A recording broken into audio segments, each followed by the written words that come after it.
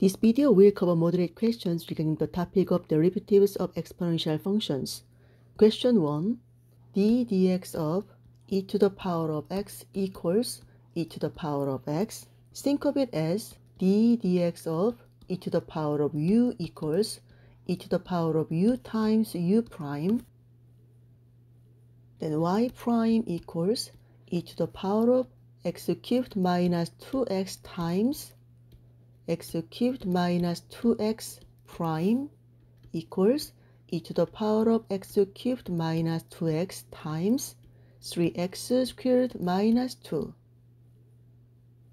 Question 2. Using the product rule, y prime equals cosine squared of x prime times 2 to the power of x plus cosine squared x times 2 to the power of x prime equals 2 cosine x times cosine x prime times 2 to the power of x plus cosine squared x times 2 to the power of x times ln 2 equals 2 cosine of x times cosine x prime is minus sine of x times 2 to the power of x plus cosine squared x times 2 to the power of x times ln 2. Using the trigonometric identity, sine of 2x equals 2 sine of x times cosine of x. Then back to here, minus 2 sine of x times cosine of x is sine 2x times 2 to the power of x plus cosine squared x times 2 to the power of x times ln 2 equals, we can factor, take out 2 to the power of x, then 2 to the power of x times ln 2 cosine squared of x minus sine 2x. Question 3. d dx of e to the power of u equals e to the power of u times u prime. Then y prime equals e to the power of x times ln x times x times ln x prime equals e to the power of x ln x times, using the product rule, x prime times ln x plus x times ln x prime equals e to the power of x ln x times x prime is 1, then ln x plus x times ln x prime is 1 over x. The final answer is e to the power of x ln x times ln x plus 1. Question 4.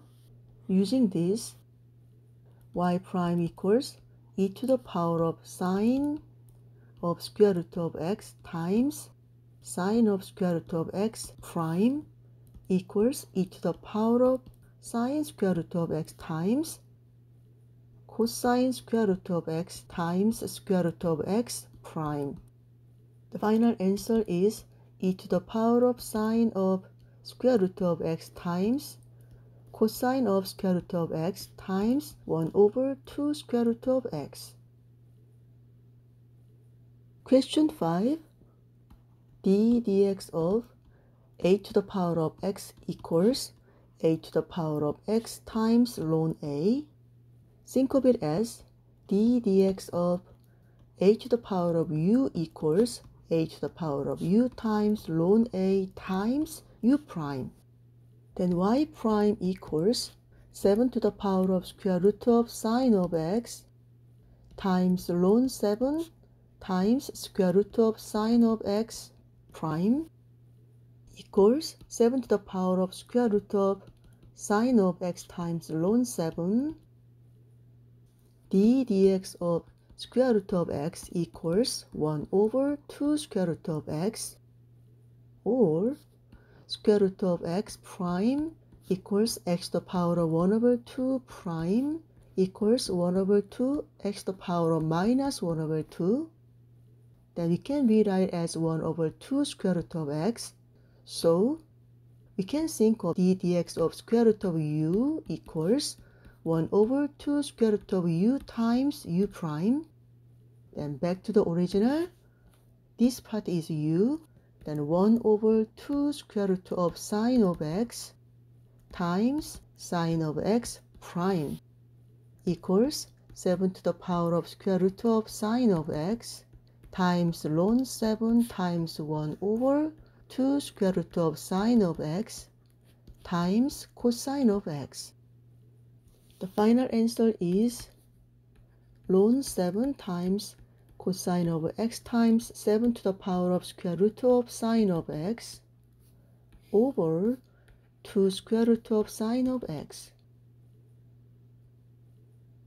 Question 6. Using the product rule, y prime equals 3 to the power of minus x over 2 prime times cosine of 2x plus 3 to the power of minus x over 2 times cosine of 2x prime equals d dx of a to the power of u equals a to the power of u times ln a times u prime. So this is u part.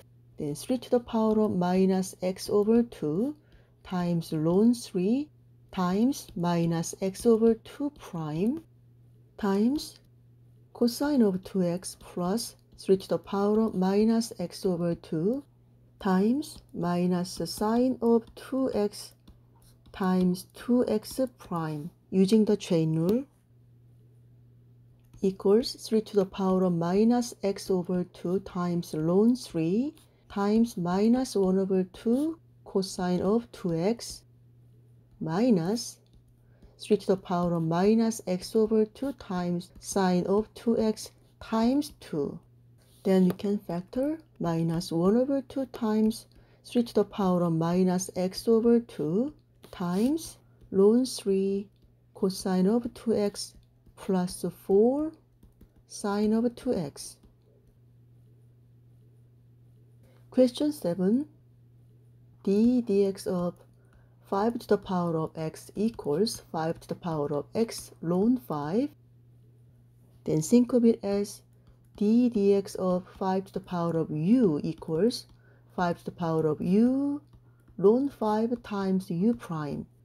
Then this is the inner function of u. Then y prime equals 5 to the power of cosine of tangent of x times ln 5 times cosine of tangent of x prime equals 5 to the power of cosine of tangent of x times ln 5 times d dx of cosine of x equals minus sine of x.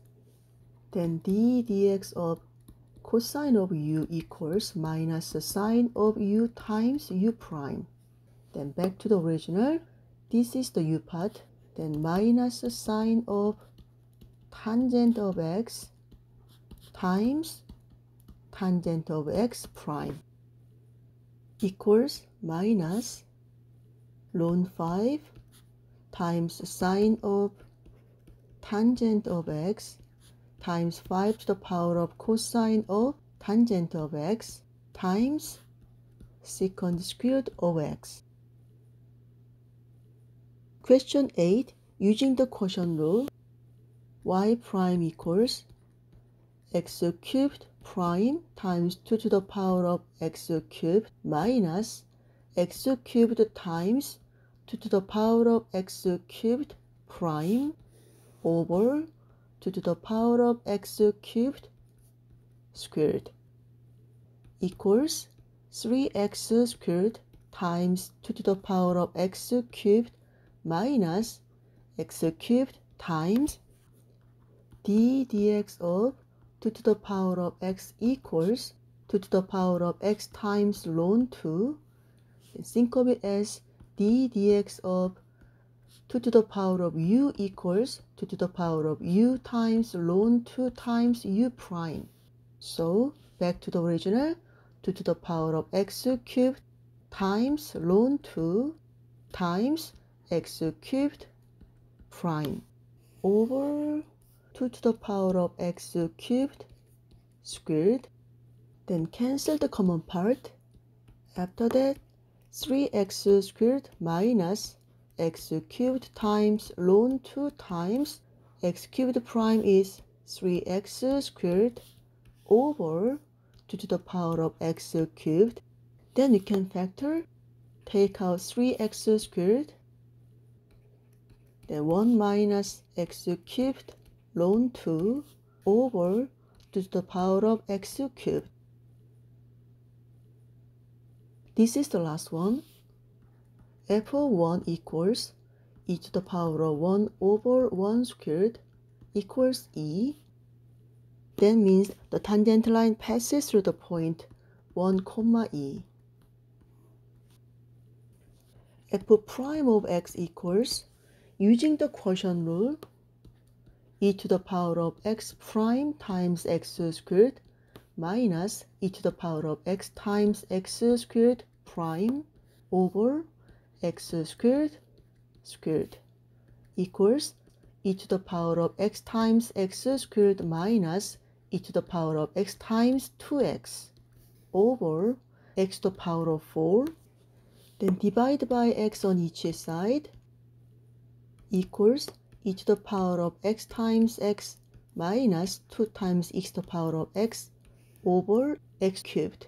We can factor e to the power of x times x minus 2 over x cubed. Then f prime of 1 equals e to the power of 1 times 1 minus 2 over 1 cubed equals minus e. That means the slope of the tangent line at 1, e equals minus e. Then y minus y1 equals slope times x minus x1. Then y minus e equals minus e times x minus 1. Or y minus e equals minus ex plus e. Then y equals minus ex plus 2e. I hope this video has been helpful. If you have any questions, read them in a comment below, and I will address them in a future video. Thank you for watching. Please like and subscribe for more.